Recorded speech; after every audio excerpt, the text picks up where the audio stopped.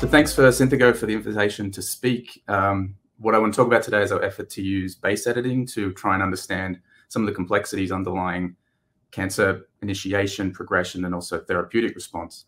A lot of what I'll talk about will mirror some of the concepts that Emanuela opened the session with. So we'll get into that in a little bit. I think the problem that we're really trying to address is at two levels. The first is this, that mutation patterns in cancer are extremely complex. This is an oncoprint of the top 25 most mutated genes in colorectal cancer, where each column here is an individual patient's tumor. And you can see, obviously, that no individual tumor carries the same combination of mutations, and also that the types of mutations that occur in each of these cancers in each gene are very different, as indicated by the colors. The second level of complexity that we're trying to understand is that within individual genes, the mutation patterns are also complex. Now, these are the three most commonly mutated genes in colorectal cancer. APC occurs in over 80% of sporadic and familial colon cancers. P53 is very common, particularly in advanced disease, and KRAS is almost in 50% of cancers. I show these three examples not just because they're common, because they represent three different kinds of mutation patterns. APC is a classic tumor suppressor. We see lots of nonsense truncating mutations and very few missense alterations. P53, we see a wide variety of missense mutations with multiple hotspot mutations where we see piling up of individual mutations throughout the coding sequence. And KRAS is a classic oncogene where we see very high accumulation of hotspot mutations, particularly at codons 12 and codons 13. Now, we have anecdotal data from our lab as well as many other labs around the world that the types of mutations that you see in these genes not only have an impact on the way a tumor develops or whether a tumor develops at all, but also the way they respond to particularly molecularly targeted therapies. We've seen this in APC, many examples in P53, and more recently through the development of new mouse models in KRAS.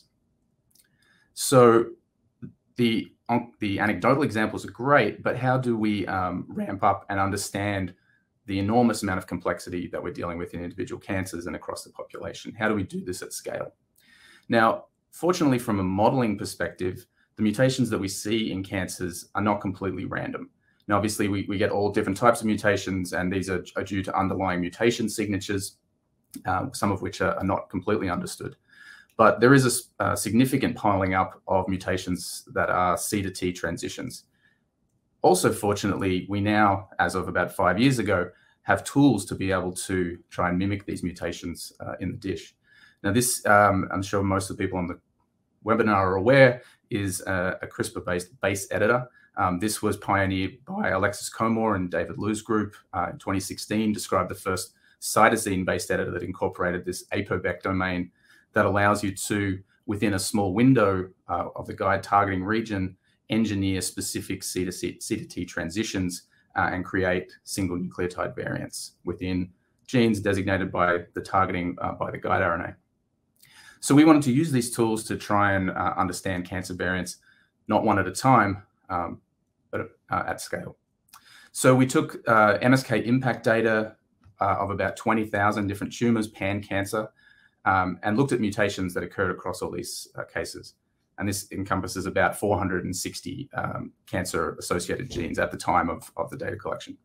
Now, we used an input file and built a computational pipeline that would allow us to put the mutation file in and specify specific Cas and base editor enzyme properties, and then predict both in the human genome and the mouse genome which mutations could theoretically be modeled by cytosine base editors.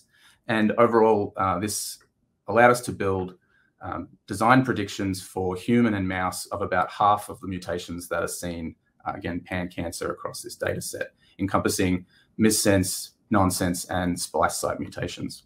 In the mouse, the mutation number, as well as the number of guide RNAs that could theoretically make these mutations, is smaller due to changes in codon usage at the specific sites of these mutations occur in humans.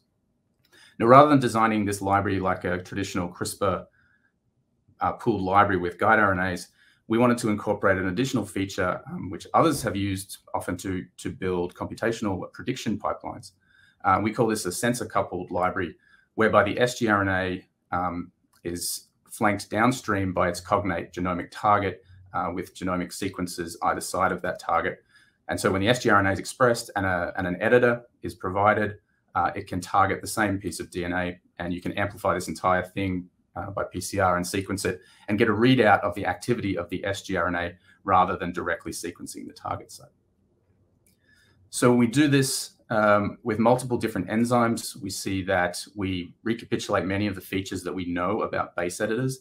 This plot shows the percentage of C to T editing across the window of the cytosine or the protospacer, going back 5 bases and all the way through the protospacer. And we see high levels of activity between about positions 3 and positions 9 of the base editor in these canonical enzymes. Here's one that was engineered in our lab called FNLS.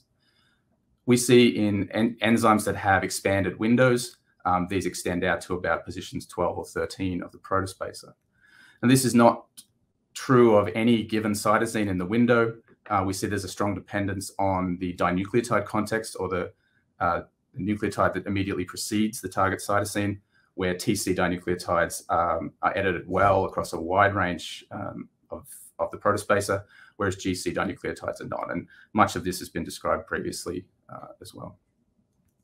We see, using this sensor-based approach, expected features of targeting, whereby using canonical enzymes, we target sites that carry NGG PAMs, less so with NAG and NGA, unless you use more PAM-flexible enzymes like the NG Cas enzyme, where you can less efficiently overall, but more broadly target these PAM sites. Of course, none of this is really useful at all unless the editing site at the sensor recapitulates what's happening at the endogenous locus. And we took a number of examples from our data set and went and one by one tried to engineer these same mutations at the endogenous genomic site. This is data from PC9 cells. And you can see in most cases, in more than 50% of these cases, the efficiency of editing at the sensor site is within about 10% of the endogenous site. And those that are not, more often than not, show higher levels of editing at the endogenous site than at the sensor site. So overall, we feel like we're predicting pretty accurately the efficiency of these guides, and certainly within a number of guides that are targeting the same region, the ranking of those guides, while maybe different cell line to cell line, stays pretty consistent. To make this data useful to a number of people, as I said, we've scanned now maybe 1,400 different mutations with over 6,000 guides. We wanted to make this broadly useful for the community. So we built a web app that contains both sensor-validated guides where you can go in and select specific attributes that you're looking at, so the species that you want to design guides against, the gene, whether you have a bias for a particular enzyme, whether you want to see a particular mutation, and what kind of cell line we may have done it in, and output these tables that have editing efficiencies. We also have a separate tab on this, which is a purely design tool. So these have not been sensor validated, but it's an expanded prediction set using a much larger range of Cas9 enzymes and base editing configurations, some of which don't even exist yet. But given the speed of development of these tools, we predict will exist in the near future. In this example, just showing, looking for one specific gene, P53, and there's more than 1,500 potential guides to engineer P53 mutations. The website also contains a lot of information about features of base editing enzymes. So the website address for this is down below, and we hope this will be useful to people to either design their own sensor libraries or clone individual guide RNAs. So one of the things we hope this will enable is for people to just go and take guide RNA sequences off the shelf and go straight to do their important experiment rather than doing months and months of pre-validation. This is one example of doing this, where we selected a range of P53 targeting missense mutations across the P53 coding sequence. We selected these particular ones because from the sensor data, they showed a high level of editing purity. They had sort of medium levels of actual cytosine editing, but the editing purity was very good, meaning it hit the target cytosine only and not many cytosines around the window. We could then take these guide RNAs, introduce them into pancreatic ductal epithelial cells that are P53 wild type but contain an oncogenic KRAS mutation, transplant them without selection into the pancreas of a mouse, and ask whether tumors develop. And in each case, from these pre-validated or sensor-validated guide RNAs, we got tumor development, often reflecting the editing activity of the guide, because I mentioned these were not selected prior to implant. But when you look at the tumors that come out of these, look at the cells that come out of these tumors, they have very high levels of editing activity. And these are mixed populations. This is bulk tumor, so it contains immune cells and stromal cells. One of the other uses of these tools is actually to use the sensor library itself to do functional screens. So in this case, we use the same cells. These are PDEX cells expressing the FNLS base editor. We can introduce the mouse base editing library and then perform any kind of functional screen. In this case, we did the most simplistic screen you could imagine, which was just to put the library in and allow the cells to proliferate. So there's no real selective pressure other than proliferation in the dish. And then you get two types of information out of these screens. You can calculate sgRNA enrichment, so whether you had low fitness variance or high fitness variance, in this case proliferation, as well as whether you saw editing at the surrogate sensor site, so whether the guide RNA was actually active. And then you can use both of these metrics to ultimately prioritize hits. Now, if we do this screen, you can see there's some depletion of some guides, but a very small number of guides show very high levels of enrichment. These happen to be, as you would expect, P53 guide RNAs. And if you focus just on the P53 guide RNAs that are in the library, you can see the ones that are enriched here are the ones that show high levels of C to T editing. So you already have some pre-validation that the hits you're getting in the screen are not really background noise, but are the ones that are causing editing. You can look at this data in another way by plotting the log fold change from day 1 to day 30 in this case, and then looking at how that log fold change compares to the editing you see in the sensor. And this data, obviously, we see a lot of P53 guides. There are a number of other hits in here which we're following up. You also start to see guides that showed high levels of editing in the sensor but don't really show functional enrichment. And so these would be potential candidates to say these are P53 mutations that don't have a functional impact on proliferation in this context. When you categorize this using the OncoKB classifier from MSKCC, you see that when we start with the guide RNAs, we have a number of known or predicted oncogenic mutations.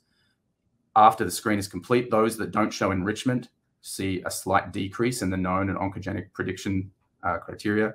The ones that do show log fold enrichment have a slight enrichment of those known or oncogenic predicted mutations. But if you incorporate both the editing level and the log fold change, you get a much more dramatic enrichment, and more than 70% of these mutations are either already known or predicted to be oncogenic. So we have a large data set now, and I hope people will be able to use the web tool there. We also need systems to be able to ask questions about cancer development in organisms, in complex cultures ex vivo. And to do this, we've been developing a mouse tool, which we're calling IBE, which is an inducible and reversible base editing mouse. And we're using an optimized base editor that we developed a few years ago, and this is through a tetracycline inducible system in the mouse that we've used for many other applications in the past. The first steps to try and check that this mouse was working effectively was to look at activity of the base editor across multiple different organ types. As mentioned in the beginning, these are the 3 organ types that we're particularly interested in the lab, and we've been making organoids derived from these tissues, from these mice, to check editing.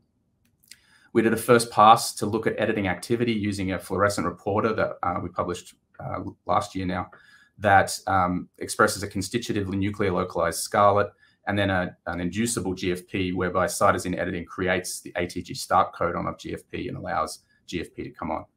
So if you look in this pancreas here, not treated with DOX, you see constitutive scarlet but no GFP. But just 2 days after DOX induction, we see GFP now expressed. And the same is true in these DOX-treated small intestine and basosphere-derived organoids. I don't want to spend too much time on this, but there's been a concern going the last few years that a high-level induction of base editors can have really deleterious effects on cells, both at the sort of transient RNA editing level or the DNA editing level.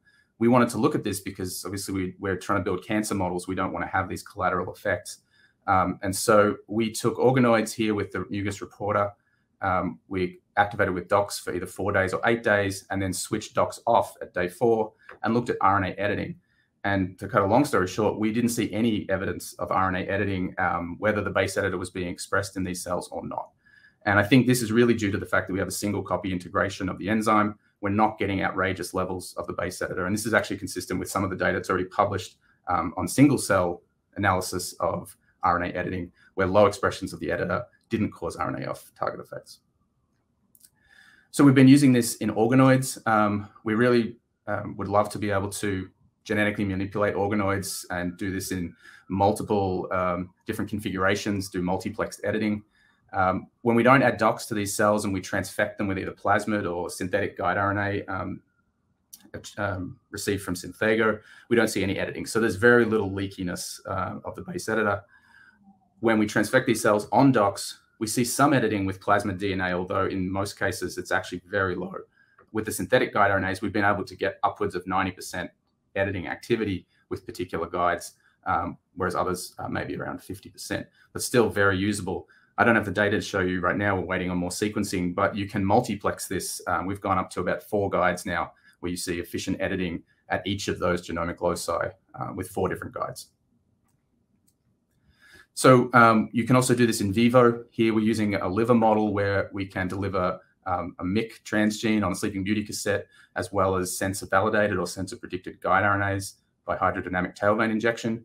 And when you do this in either with single sgRNAs that cause liver cancer-associated mutations, like hotspot mutations in beta-catenin, or with just naked synthetic sgRNA from Synthego, you can develop tumor models in vivo using this mouse.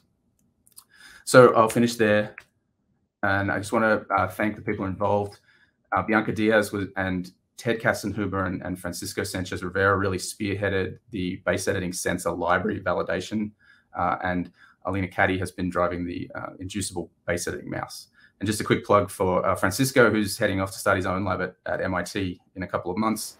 I'm sure he'd love to hear from you if you're interested in continuing some of this work. Oh, thank you so much for that talk, Dr. Dow.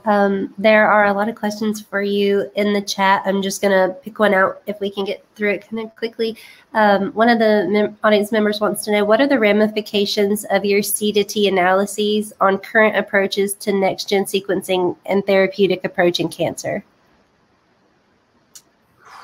Ooh, I'm not sure how to answer that.